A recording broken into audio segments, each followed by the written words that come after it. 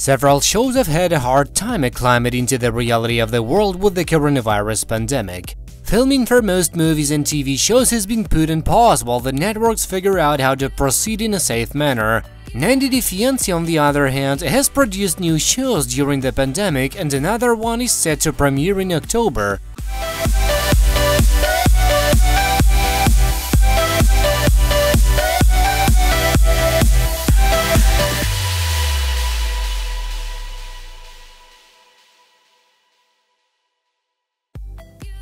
"90 Day Fiancé Before the 90 Days" was airing during the height of lockdown in the United States.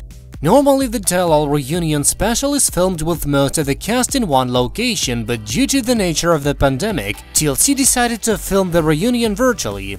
After that show finished, TLC produced a show called 90 Day Fiancé B90 Strikes Back, which allowed the cast of Before the 90 Days to record themselves reacting to their season and the comments made by fans. During this time, TLC also came out with 90 Day Fiancé Self-Quarantined, which had past cast members film their lives in quarantine. TLC and the producers of 90 Day Fiancé have no plans of letting a pandemic stop them from producing TV. During the Edinburgh International TV Festival panel, Howard Lee, president and general manager of TLC, announced that there are probably one or two more shows that they are actively working on.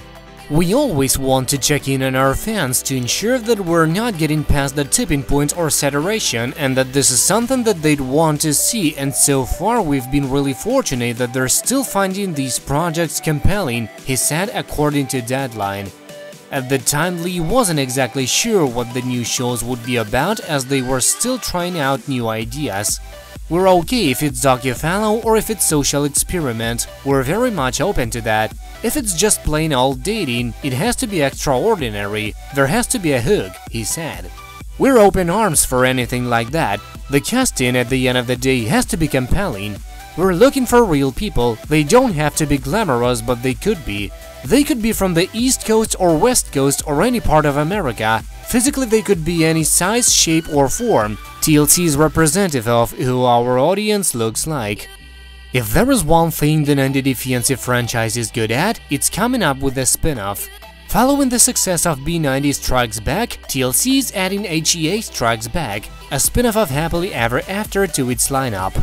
The show will catch up with the couples of Happily Ever After and give them the chance to rewatch their storylines, comment on what happened and react to fans.